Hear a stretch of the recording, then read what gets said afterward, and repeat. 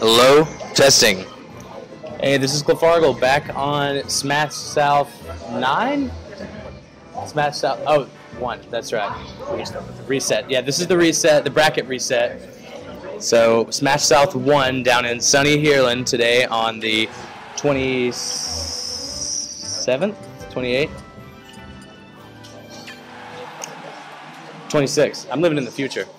On the 26th of March 2017, we've got Eddy versus Mighty Colin here.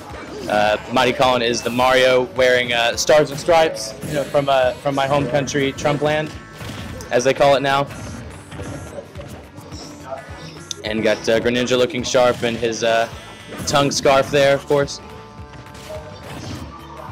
So I don't know either of these players really. I've seen Eddy around, but I've never seen Mighty Colin before. Mighty Colin's Mario seems to be on point from what I've seen earlier today. Really sharp movement, a lot of reverse aerial rush, back airs, a lot of spikes, a lot of forward air spikes. Wow, he really went in on that one. He bet it all on that up smash. And on that one. I have a newfound appreciation for Greninjas now because I just got my ass kicked by one. So, got knocked into loser's bracket by a Greninja. So, I have to watch my back and not get complacent around this frog. Oh yes, and that player was using Vidu as well, so he was doing some shifty movement stuff. It's hard to keep up.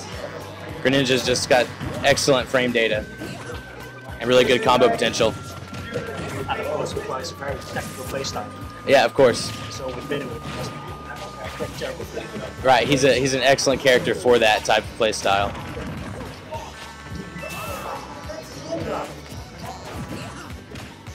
And I guess Eddy is 1-0 right now. You were keeping up with it before, so yes, I think so. Hey, you got a good 66% lead on this stock. Can Eddy convert this into a 2-0?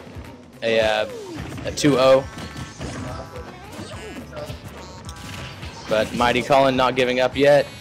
It's still possible to bring this back, and you don't want to give Mario a lot of rage. If you can get just one up smash at good enough rage, and you've got a little bit of damage, then don't have to be very high for kill percent, but a nice falling back air takes him out. That was pretty slick.